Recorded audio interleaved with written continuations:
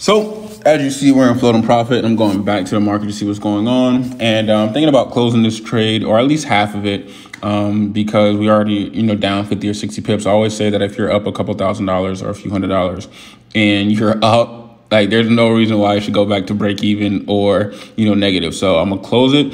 I don't think I'm closing all of it because I do think GU has a little bit more of a push to go down.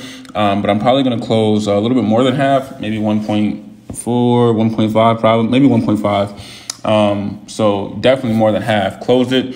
So at least $800 is guaranteed. And now it is a part of my balance in the small account. So the small account started with $500 and in a few days it's at 3,000. Great, cool, boom. So now we're going to see how far we can get it up. So now we have the rest of it running, which is a 0.50 lot size. And what we're going to do right now is put our stop loss in to take profit. So no matter what, it is officially a risk-free trade.